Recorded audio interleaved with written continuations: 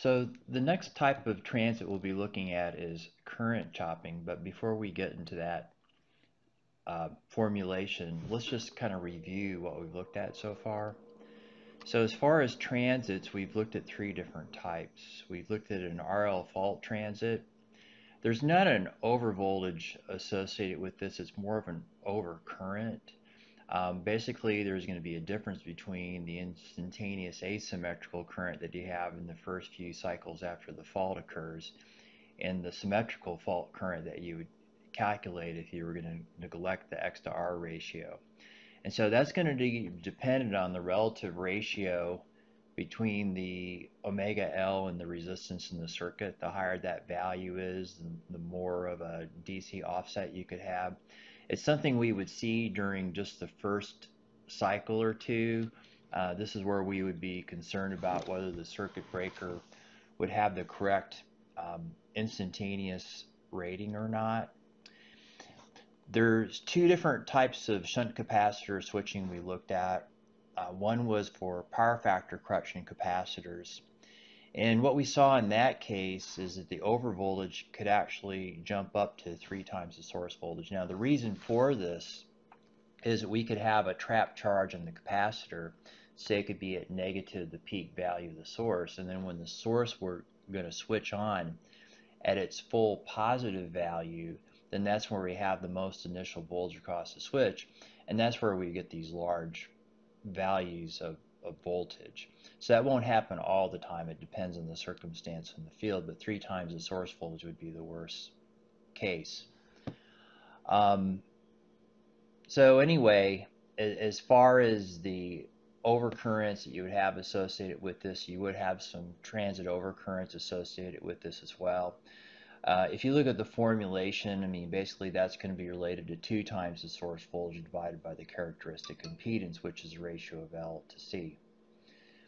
As far as the dependencies, a lot of this is going to depend on what is the size of the capacitor we're switching in, say the size of the power factor correction capacitor, and how it relates to the source impedance at equivalent system inductance. But the frequencies associated with this are relatively on the low side if you look at all the different transits that can occur. Maybe as low as 300 hertz up into maybe the kilohertz region. And so what we would be concerned about in this case is what kind of power factor, what kind of power quality implications this would have for our load that's in parallel with this, because maybe some of this load would be sensitive to these over voltages. Say if we had cable in parallel, then this cable is going to get stressed a little bit more. And then we talked about another type of transit that involves capacitance that's referred to as a transit recovery voltage. In this case, we saw that the source the over voltage could be 2 times the source voltage, but since this ringing frequency is so high, we have a high value of dV/dt. And so what that can do is that could put stress across the insulation. So the dependency in this case is this is dependent on the stray bus capacitance that we would have in the source side of the circuit breaker. And so we would have to look at the bus bars and what type of bushings we had, and whether we had measurement transformers connected up, and how that's going to relate to the source impedance. And the transit frequencies that we have in that case would be up in, say, the tens of kilohertz. And so the sort of damage associated with this would be, well, the first thing we worry about is the stress on the circuit breaker. Would it be possible that when that circuit breaker operates to clear the fault, that transit stress could be high enough that we would possibly have like a restrike and a reignition? So anyway, that's the 3 different sort of transits we've covered to date. So next thing we'll look at is what happens when you have a current chop. And we talked about this, or we saw this a little bit in the second homework, where you had a current chop associated with the transit recovery voltage. So you've kind of seen this and what the impact could be. But basically, if we're going to be interrupting an inductive current, this is going to lead to the possibility of having a current chop and having some overvoltages associated with that.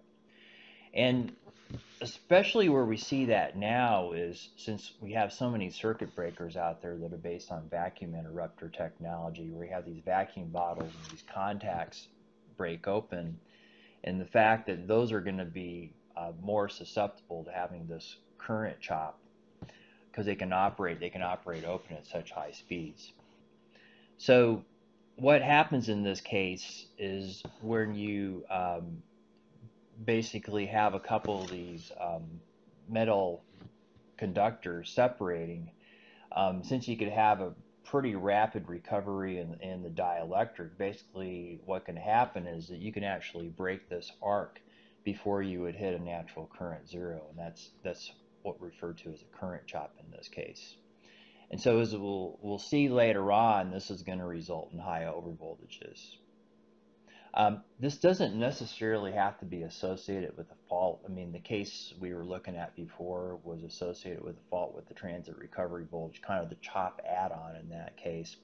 But a lot of times this happens when we have regular types of load switching, especially when you factor in the fact that a lot of load is connected up to the system by transformers. And let's suppose you have a light load or no load condition where you're switching transformers on and off. Basically, that looks like you're switching a large reactance in and out. And when you have that much inductance, that coupled with the current chop can lead to some high transit overvoltages. And so there's a case that was shown in an IEEE paper. I just want to talk a little bit before we go into the theory. And this this led to transformer failure. This paper was written by David Shipp, who's pretty well known in the industrial power area. And so what he shows in his paper and presentation is he's showing the insulation of a dry type transformer. And so what you see is you see the windings around the core. And what he's pointing out in this figure is there's burn marks on this. And if you look a little bit more closely, what you could see is between adjacent coils where you would have insulation painted on these coils, what you see if you take a closer look is there's actually some flashover. So basically these coils are next to each other, and then what happened because of this chopping action, then you actually had high values of dVdt, and what that did is cause a failure, kind of a localized failure of the insulation. And so you see this evidence of the insulation actually failing in certain places. What he talks about in this paper is he talks about this current chop phenomena, where this is something we're seeing now with these vacuum circuit breakers. And so basically, what happens is you have these contacts opening in a vacuum, and what happens is you have this plasma arc that exists between the contacts as this starts to open.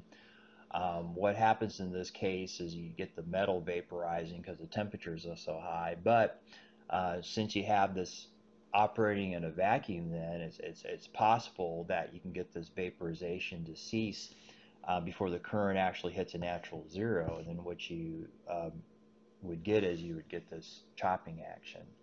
And so he talks about in this paper where this, for load switching, what these chopping levels could be is in say the 3 to 5 ampere region, maybe higher, just depending on the material and the circuit breaker, what kind of voltage you're working at, what the system impedances are. But this shows actually a field measurement where you're getting some current chop. You see the three phases for phases A, B, and C. And so what you see in this case is you see this interruption occurring first on phase A. The currents are 120 degrees apart, so one phase is going to go to zero first. But what you see, instead of waiting until natural current zero, that you see the current getting chopped at about the 6 amp level. All right. So he shows that this phenomena could actually cause damage to transformers.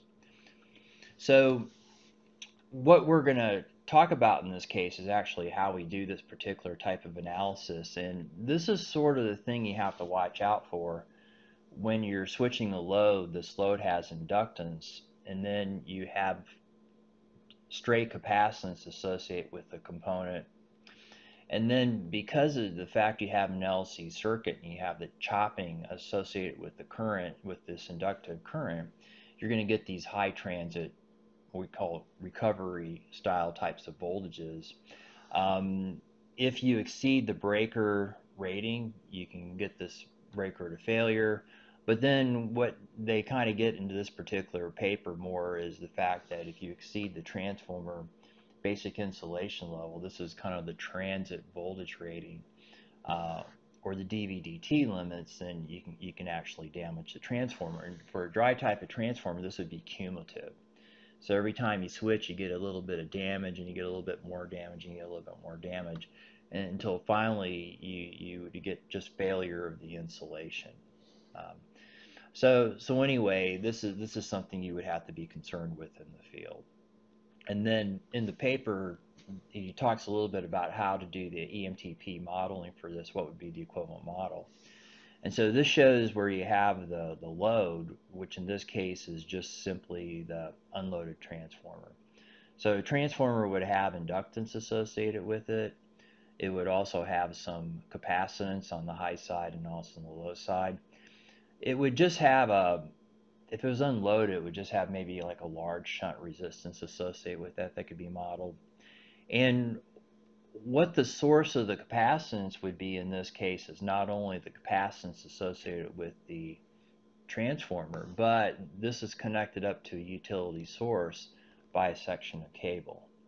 And so, as we'll see later on, cable not only has series resistance and inductance, but cable also has a lot of shunt capacitance associated with that. So if we would use a pi type of model, we put half of this cable on the source side and half of this capacitance on the source side and half of this capacitance on the load side.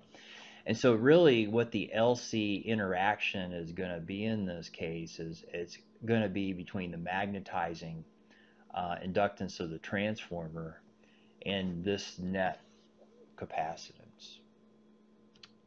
So anyway, as far as mitigation, we'll get into this a little bit later on this semester.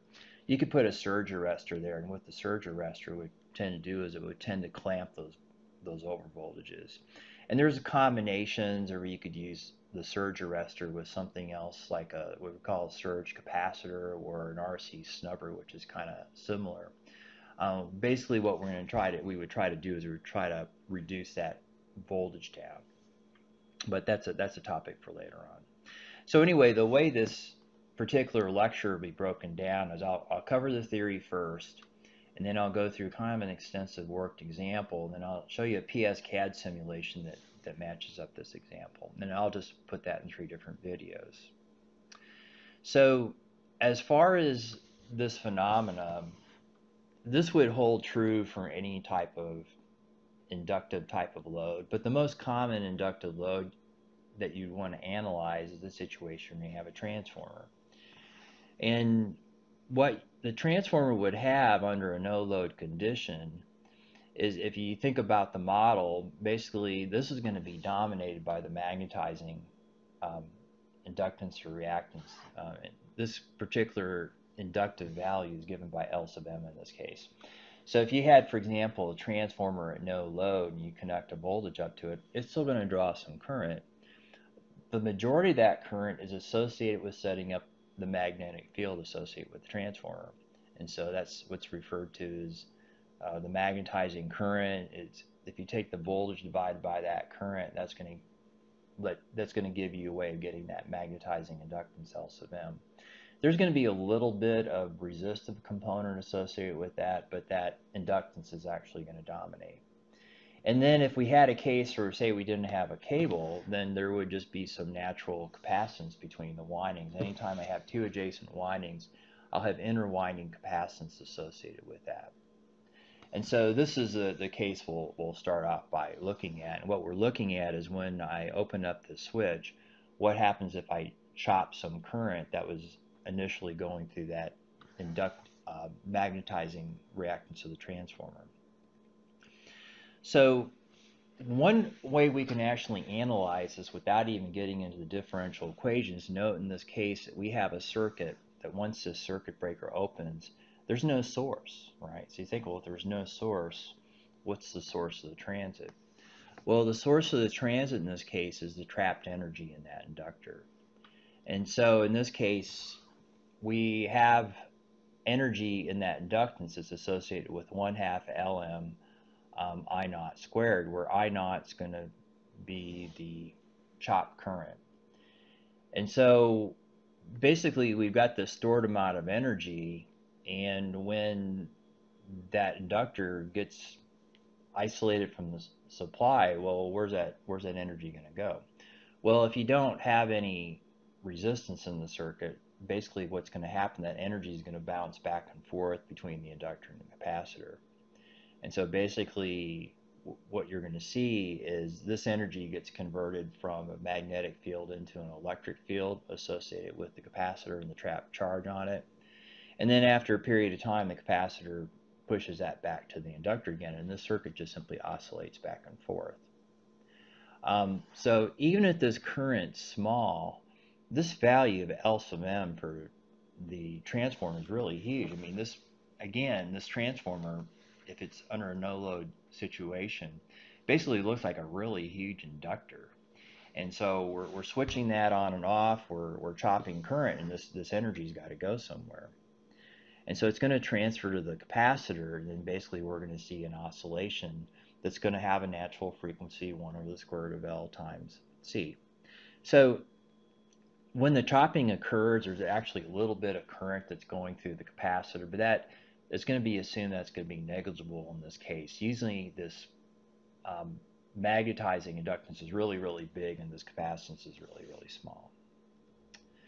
So anyway, if we equate the energy stored up in the capacitor, then we have actually a really quick way of figuring out what that peak voltage could be if we assume that this energy that's stored in the inductor when the chop occurs all gets transferred over to the capacitance. So basically 1/2 CV squared is equal to 1/2 L I naught squared.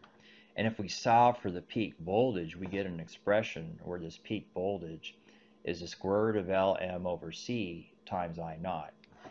This term, the square root of L over C, just occurs quite often. We've seen this before, where this is referred to as a characteristic impedance. Sometimes this is referred to as Z sub C, sometimes this might refer to as Z sub naught. We characterize cables with this surge impedance, but basically this is going to give us some indication of what the magnitude of this peak could be. And in real life, we're going to have some resistance and some damping in there. But this is a pretty good indicator that's, based on the level of the chop current and what's the ratio of inductance capacitance, and the square root of that actually is going to give us some indication of what's going to be the peak voltage stress. So as an example how this formula could be applied, let's suppose we had a transformer. Let's suppose it's unloaded. It's 1 MVA, 13.8 kV, three-phase transformer. And let's suppose it's drawing 1.5 amps RMS when the circuit breaker operates, and it basically chops this particular current right here. If we wanted to get this value of L sub m associated with the magnetizing inductance, what we would do is we would just simply take the ratio of voltage to current. I mean, we still have to divide through by omega, because V with respect to I is actually omega L. So if we use this to solve for L sub m, if we have a 13,800 volt unit, we divide by square root of 3 if we assume this is going to be Y connected. And then when we substitute in for this chop level of current, what we would see, I'm sorry, this is not the chop current in this case. This is actually what it draws. So anyway, this is what we're drawing right here, and then this would actually give us the 14 henries. And then if we go ahead and assume that this is also what's chopped, so this is actually the RMS value it draws plus the chop value in this simple example. Then if we had an equivalent capacitance of 5,000 picofarads, then if you take the square root of L over C, that's 14 over 5,000 times 10 to the minus 12th. And if you assume also that 1.5 amperes is what we chop, it's also the magnetizing current, or say we're going to chop all the magnetizing current, then what the potential peak would be 112 kV. And so in real life, not all this energy is transferable. I mean, there's going to be other components in here. There's going to be some resistance and other contact resistance as well to consider. But assuming that we had ideal energy storage devices, and this kind of shows the potential, it's kind of interesting that basically you can go from 13,000 divided by square root of 3 times the square root of 2 when you convert that over to an instantaneous value. But you compare that to going all the way up to 112 kV. I mean, it's a lot of difference in this case. So there's a lot of potential overvoltage associated with these current chops. So if we want to look at the more general case, let's suppose now we look at the differential equation solution. Let's suppose we add a little bit of resistance. What would this be? If this were an unloaded transformer, this would be core loss. Maybe we have some high value of impedance on the secondary side. We transfer over to the primary side. In any event, it kind of looks like a resistive load on the circuit. And so what's going to happen is, yeah, this energy is going to bounce back and forth between the inductor and capacitor. But then in the meantime, this resistance is going to dissipate energy in terms of heat and eventually damp out this entire transient.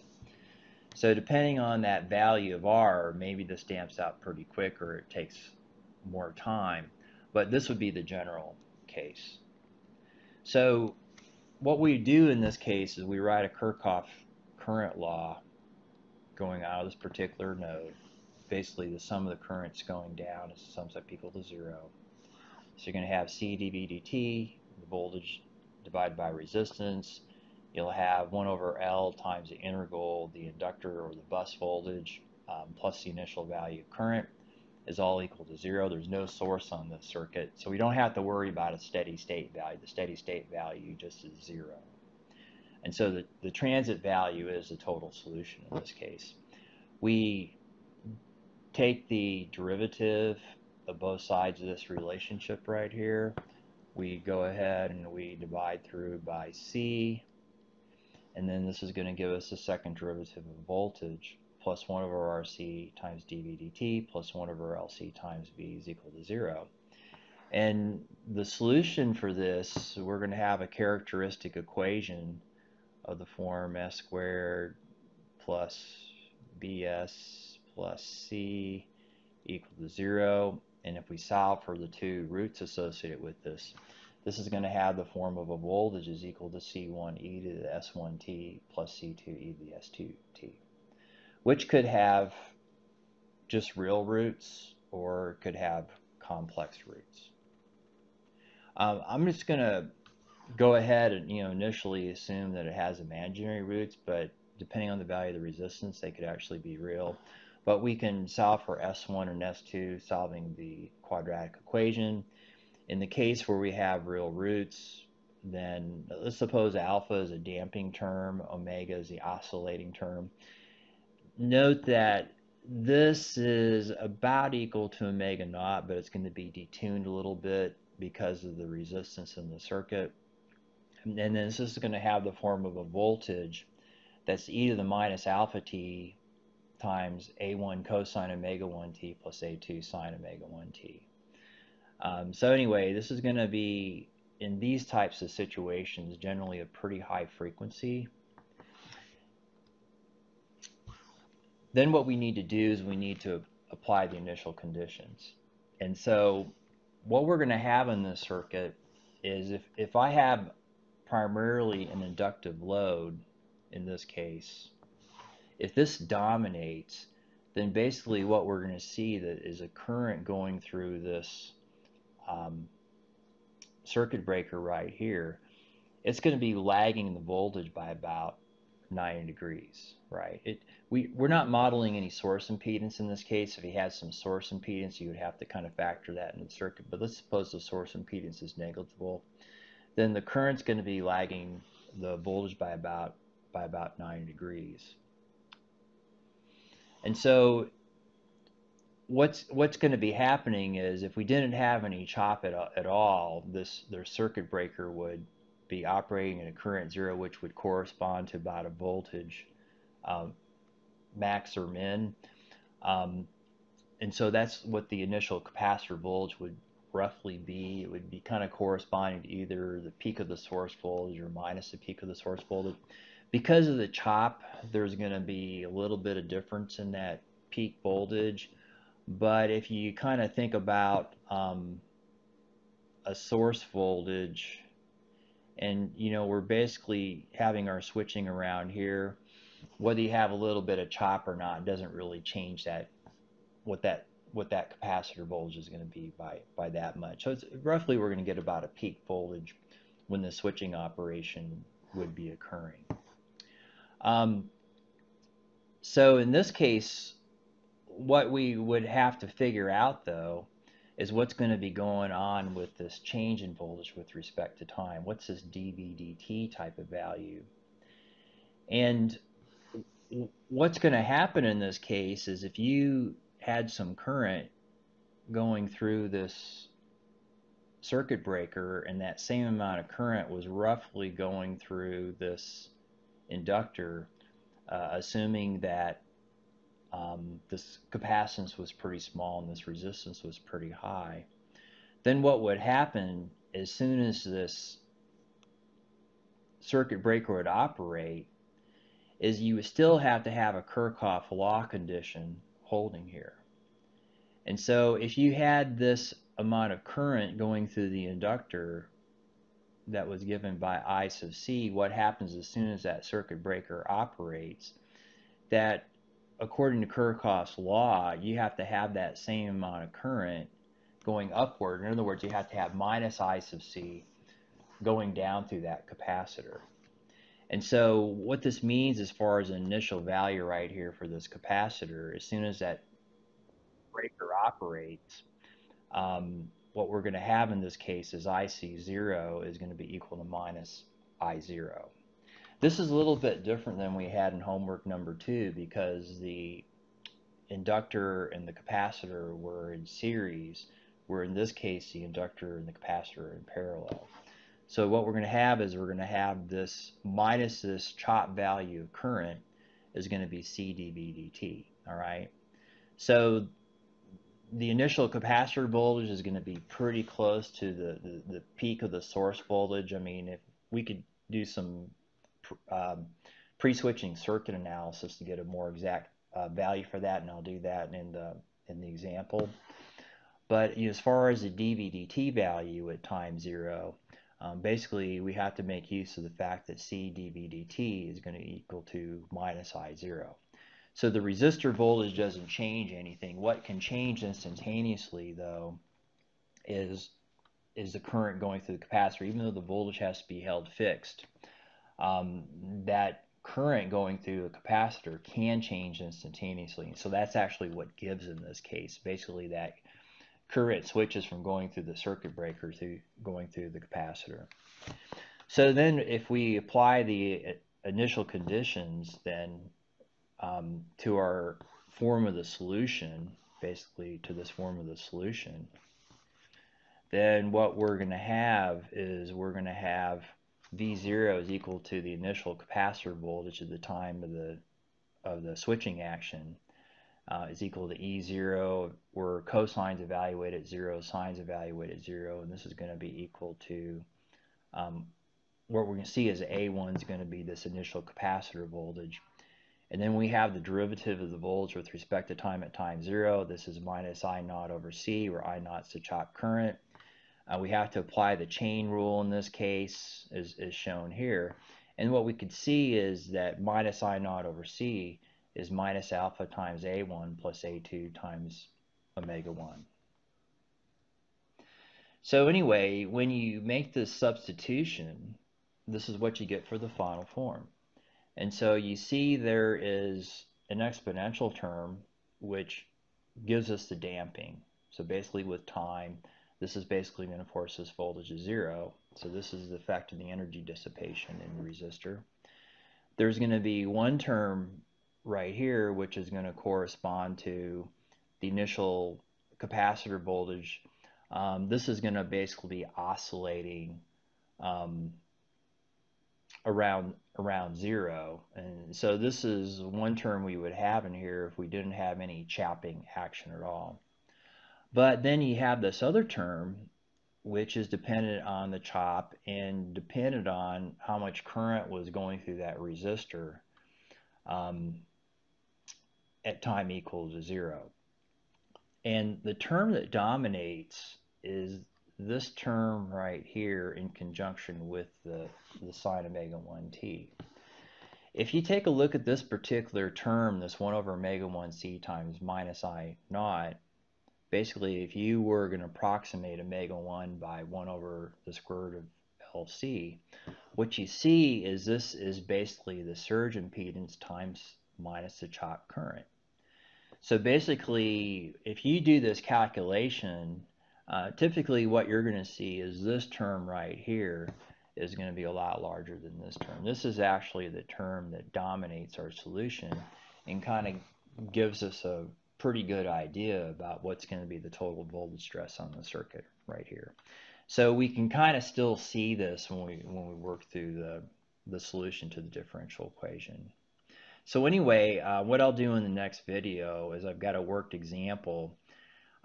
What I've done in this case to make this a little bit more complicated is I've got a reactance in here which may or may not correspond to a transformer. I didn't really give you any indication what it is in reality. But then we also have another inductance L1.